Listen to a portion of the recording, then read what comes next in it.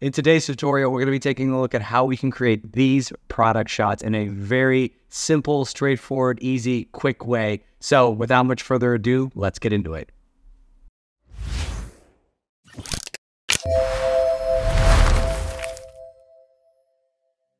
So the motivation for this tutorial came from a viewer like you who emailed me and said, hey, Mike, I like your tutorial videos, but I'd really love to see one on creating some virtual product shots. And the person who emailed it over sent me some examples, and I thought these were great. And I was like, this is a perfect use case. So what I'm going to do is I'm going to create something similar to this a couple times, 2 different versions of it. And I'm going to be using some Adobe products to do it. I'm going to grab some labels and logos and stuff from Adobe Stock. I am going to be adjusting those and making some modifications in Illustrator. I'm going to be rendering and staging the 3D scene and applying all the labels and everything inside of Adobe Substance 3D Stager. And then finally, I will be adjusting the final images in Photoshop. So all kind of Adobe tools. Since the majority of our work in this tutorial is going to be in Stager, and probably the one that you know the least if you're watching this, we're going to go ahead and start there. Now, I do have an entire Stager tutorial series. You can find that link down below this video. So I'm not going to get into the super details of things, but I'll just kind of touch upon them and you can find out more for yourself if you'd like. So, okay. So inside of Stager, the very first question you're going to ask as you're building out a 3D scene is like, how do I get models in here? Totally normal question, totally fair. And we've got a bunch that are built in here by default in this current, and these are the models that are here in the current build of Stager. Additionally, you can go online into the Adobe Substance 3D asset library, and there's a bunch of models that are in here as well. So you can get, if you're doing products designs, you'll probably be looking for if you want a bottle, you can look at all these different types of bottles that we have. You may also have your very specific hero element, maybe a CAD model, maybe something that was modeled in another application or photogrammetry done in sampler application or something. It doesn't matter. You can bring in any 3D model for the most part into Substance Stager. For this first demo, I'm going to actually be using one that's already built in here. It's actually just the soap bottle. So whether it's on your desktop or inside the assets panel here to the left, all you have to do is just drag and drop it into the scene. You can see it pop down there. Awesome. All right, great. So now what we have is our model with these default materials on it. So the next step is you just got to get materials on there. That's the next tab over here. So for the basics of this, I'm just going to, for the bottle itself, let's make that glass. I'll type in glass here in your search. Got it. Bam. Oh, got to make sure that you just have that component selected that you want. Cool. And then for the top, grab these 2. And then we have some nice plastic selections within here. And I really like this cloudy plastic, so I'll go ahead and throw that on there too. Oh, by the way, if you're seeing this, it looked like this, and you're like, man, that doesn't look like glass or plastic. It's because you're in the real-time viewer. This is a faster interface. There's no lag time or anything in here, but you're going to get less realistic results. In order to activate the ray tracer that gives you the glassy look and that kind of thing, you can just activate that up here. So the next step, obviously, how do I get my labels, my logos, all that stuff on there? So full disclosure, I'm not the best label logo graphic designer yet in the world, but so what I did was I grabbed a few labels and things for this tutorial from Adobe Stock. And I'll go ahead and navigate to those in the first round in my file browser here. So yeah, so you can put pretty much any image file into your application again, into Stager. You can use JPEGs, PNGs. I'll use an Illustrator file later. And you can use, your Creative Cloud library that's built into Stager, or you can just drag and drop them from your desktop. So if I wanted this and I wanted to just put this label on there, awesome. Can plop that down there. It kind of wraps around. Amazing. I don't like that one. I delete it. I grab this next one, the Grapes one, throw that on there. Beautiful. Great. Okay, so I've got that on there. I can scale it. Again, make any sort of modifications that I want. Very intuitive stuff. So I'm going to place that right there in the middle. Awesome. On the ray tracer. Man, that is looking amazing. Just one thing missing. I need this grapes, we'll call it grape soap. We'll go ahead and throw some liquid in the middle there. So how do you get liquid? You basically need geometry for it. So we've got this body mesh. I'm just going to hit Control D to duplicate that, rename it liquid.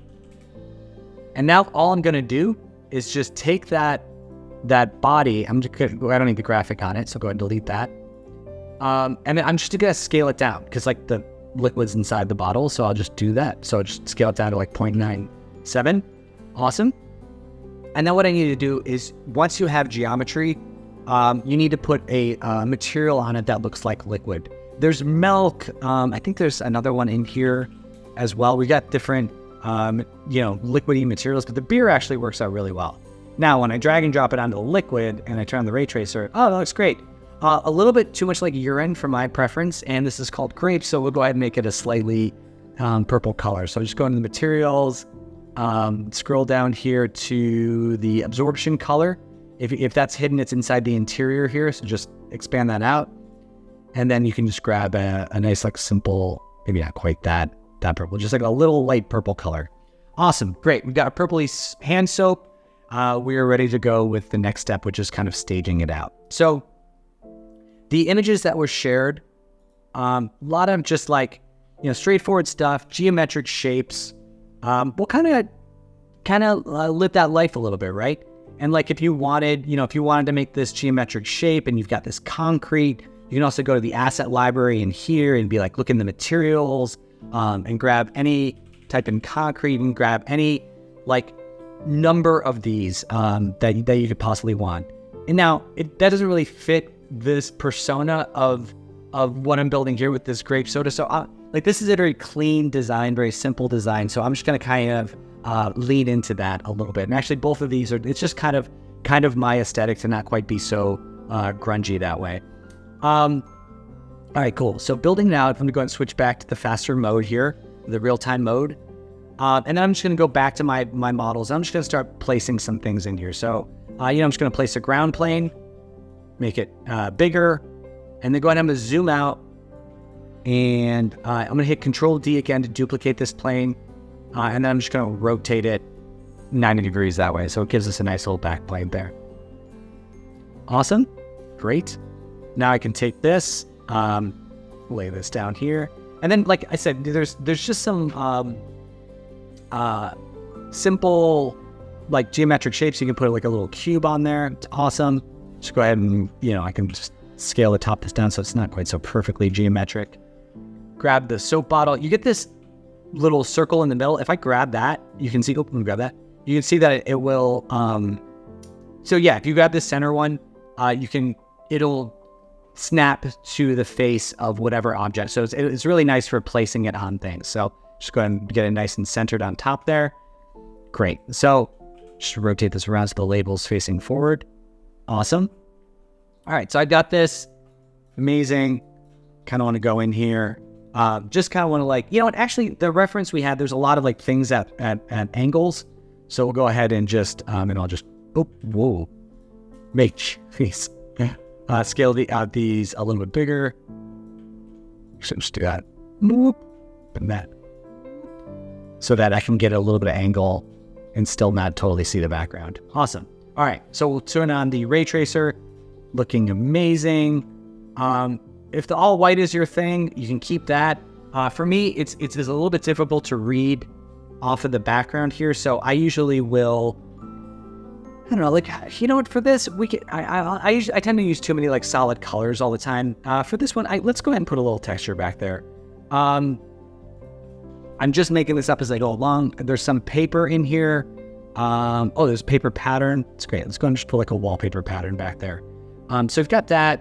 We can go ahead and, all of the materials in the asset library, they're all parametric, lots of sliders. So this, the scale of that is too big, so I can just repeat that down a little bit. We've got some default settings, so I can go with like a green gloss. Oh, that's fun. Like that pattern. Blue rough. Ooh, shiny orange. I really had a reaction to this one, so I like that. So I'm gonna go ahead and just change the pattern colors on this to like more of kind of like that purpley look that we're going for. And then, so like, we'll see, we'll just keep it like a nice little like two-tone, like a little purple and a blue. Ooh, that's kind of nice. Let's keep that back there.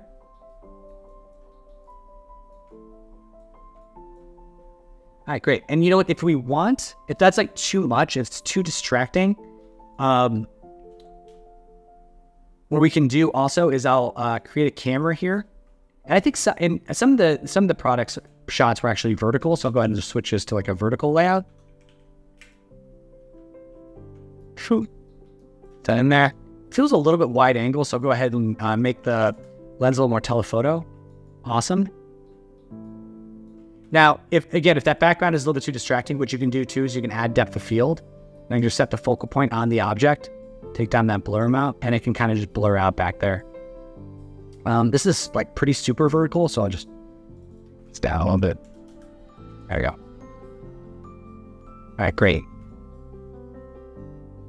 All right, so let's say this is a position and everything that I want. Go ahead and keep it like that. Yeah. The last step in this process is to get your lighting set up. So I'll just drop a little sphere in here so you can kind of see what's going on. By default in Stager, there is an environment. There's like a 360 photograph of a photo studio in the scene that's driving our base lighting. So you can see it here, there's a bright spot there. If I hold down Shift and the right mouse button, you can see it spinning around and around. That's awesome. It really helps us position the shadows and the lighting where we want. All this is doing is saying like where this is bright, there's a light source, let's cast a shadow in the opposite direction and illuminate the scene as if that's a light source. Very easy to work with. We've also got, the standard 3D lights in here. If I wanted to drop in an area light, you can do that. You can adjust the intensity of that. You can change the color of that light if you want to add some individual lights in there. But truthfully, the image-based lighting that we have, these environment lights, are super helpful. Because again, I can just drag and drop different ones in here, give them a test, see the way that they look. And again, I just left this sphere in here because it helps me understand what's going on in the surroundings. And then once you find one that you like, I really like this. The standard studio one is good. I also like the Tomoko studio. Let's find it. And then once you get the kind of lighting in, you can continue to you don't need my permission to do this, but you can continue to compose it around as you see fit until you kind of get the lighting setup that you want. So keep trying them, keep rotating them until you kind of get the look that you're going for.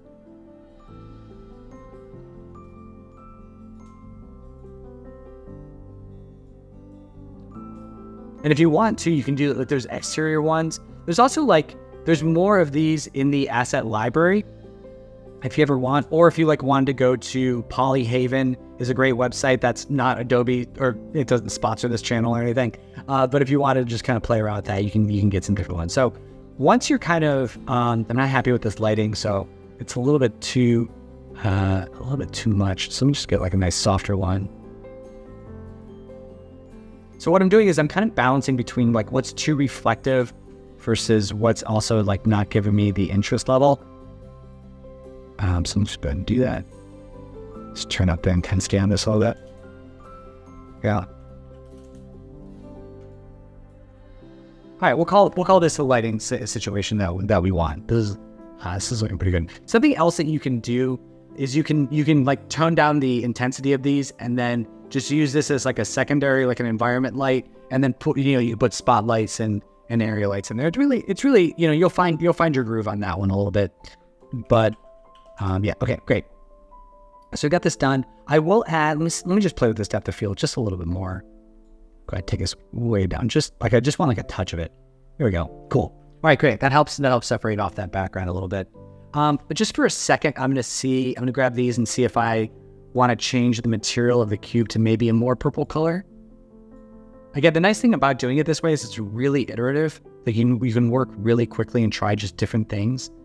And if I want to attach that material to this ground plane, I can select the ground plane, give my little eyedropper, and just slide that. Oh, that does look a little bit better. All right, cool. So we've got our grapes, we've got lots of purple surrounding it. Want to center this up in the middle. Feeling pretty good about this. Now it's time to go to render. Actually, first, let me save this scene out in a way that makes sense. So I'll call this, grape soap. Awesome, save it out. And I can click this render tab up here at the top. So bring me into a totally different view. All you have to do here is make sure it's being rendered to the right spot, right name. You can render multiple cameras if you want. We only have one here, so we'll just keep that one selected. I changed the format to a PSD because I want to write it out as a Photoshop file. And then for the, we'll just keep this medium for now. and then full resolution, awesome. And then just click render, and it should just take just a minute to get it together. I lied, it did not take a minute. It took exactly 17 seconds. Okay, so I can just show this in the folder, awesome.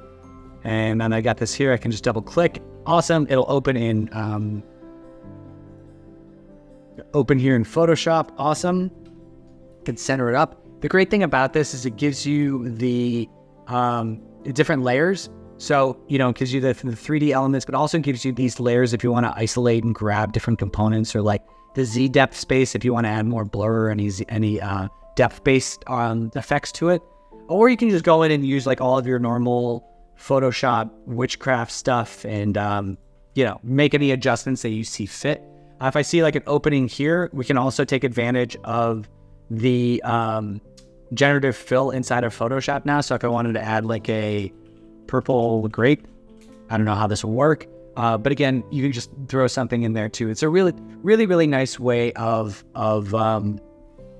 adding some additional components to your scene as well. Again, like you're going to be working with your hero asset, and so you may not necessarily want to. You obviously won't want to do that with your hero element, but for the purposes of this, like just adding those grapes in there actually helps the composition. And actually, let me see if there's let me do that again, but let me throw some more down here too.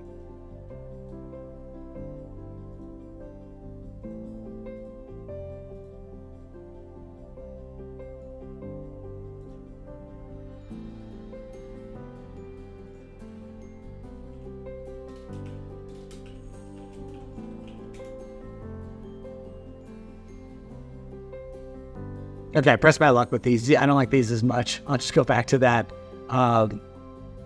original one that I had. All right, there we go. Okay, so got some grapes in there. Feeling really good about this. Ready to render this out. Done. Again, super simple. This is just a really straightforward way of doing this. But again, like you can use all of your skills and all your abilities to make this in no time. So let's go ahead and hop into the next example here. So for this one, I was super excited because I found this apple juice label on Adobe Stock. Super fun, colorful, silly. This apple's sweating. It's gotten a bite taken out of it. This apple's been through some stuff, but here we are. Let's get going with it. I want to make an apple juice box label based on this label. So in order to get my juice box, again, I went to the asset library, went up here and typed in, I think I just typed in juice. And again, there's this juice box set, which I can grab. I downloaded it, awesome. Got it in my folder here. Just go up into my models. And again, I can just drag and drop it in. You get 2 by default. I'm just gonna go ahead and delete the one because I wanna keep, I like the one with the straw in it, so we'll go ahead and keep that one. Yeah, go ahead and delete that guy. So now we got this, awesome. So go pull out of this group just so it lives by itself. So now when I grab this, I can just move that around. Awesome, okay, great. I don't want the seam on the side that I'm looking at, so I'll go ahead and rotate this around the other way. And like I said, this was just a Illustrator file, and which normally in any other 3D application, you would never be able to use an Illustrator file because it's not rasterized. Is that the right term? It's not like in a position that you can, it's a vector-based image. But since this is all part of the Adobe system, it's great. You can grab that AI file and just simply drag and drop it in here, and it works just like anything else. Like you can scale it up, you can wrap it around. Like if I wanted to just kind of position this right in the middle, awesome. Then I could also take the, let's make this a hard plastic background. And if I wanted to make that the exact same color as it was in the Illustrator file, like I'll make it the same blue. Just open it up here. Oh, I can pat it right there. I can just grab the hex color. Go into the base color of this, drop it in, matches perfectly, awesome. Away we go. That is actually better. One thing to note, that's actually better than if you did the eyedropper tool in here, just because what you're seeing in the render scene actually takes into account some lighting information, and the light value can adjust the color of it. So just something to be aware of there.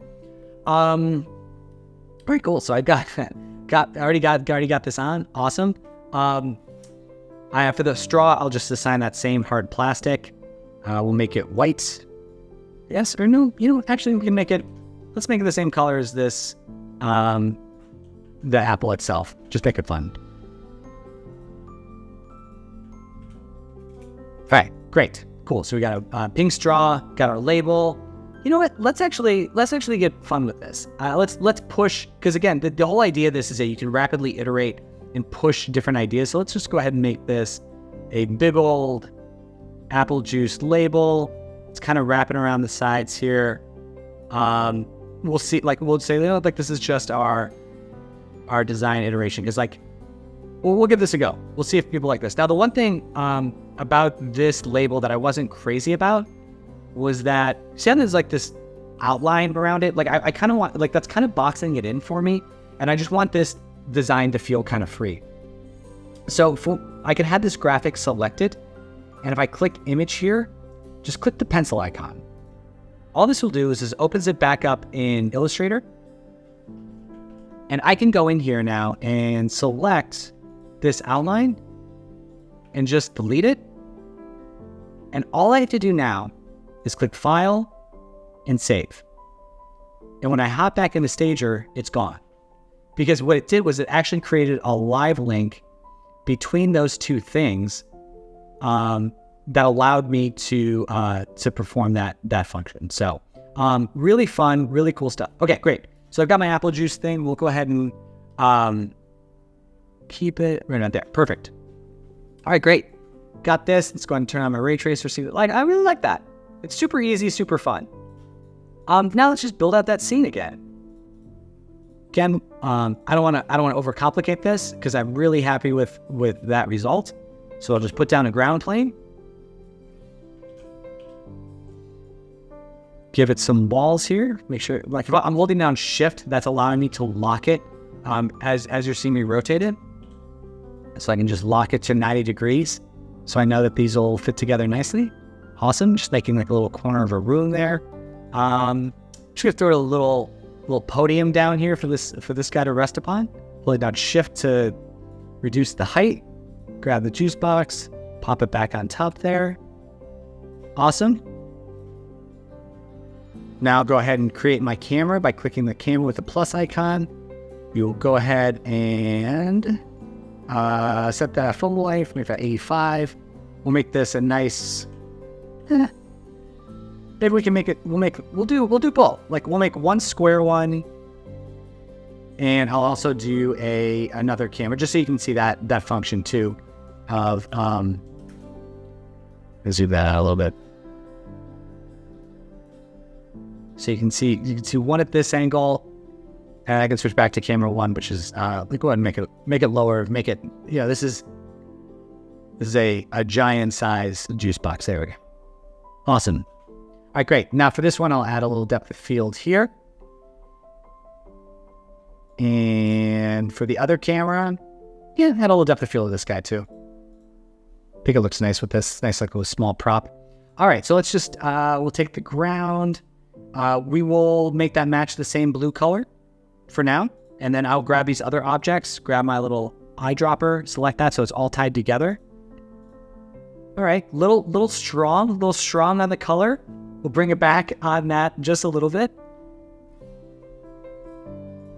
All right, go back to the material. You can grab any one of them because they're all linked together. And then you can either slide this, I'll just slide this down here and make it a little less saturated. All right, cool. Just for the heck of it, let me see if this. Yeah, I'm not as crazy about it as the red. Yeah, okay, we'll keep it like that. I'm liking this. This is feeling good. All right, so now when we go to render it out, you can just simply click render. Got I selected both cameras, changed the format to PSD. I forgot to save this. I got so excited. We'll call this apple juice. And then, let's see, I think we're all set. So yeah, apple juice, got it saved in my right folder. Just click that, put it back in my render box. Got two of them, click render. Oh, make sure, put this one, we'll put this one in. Now we'll make this one high, just for the heck of it. give it our normal minute here, and I'll circle back with you. All right, so there we go. We got these all rendered out. I sent these to high, so the render took slightly longer. So 3 whole minutes and 2 whole minutes to get these out. So again, we can just go ahead and show these in the folder, and then we will go ahead and launch these over into Photoshop, where we can do all of our final cleanup, all of our adjustments, and again, add all that Photoshop witchcraft that you all like to do. You're also good at to get to your final images. So that is all. If you have any questions or you have any requests for future videos, please reach out to me either on LinkedIn, through my email, subscribe to my newsletter, the 3D Artist newsletter, and I'm super excited to connect with all of you again. So hopefully this was helpful, and I will talk to you all soon.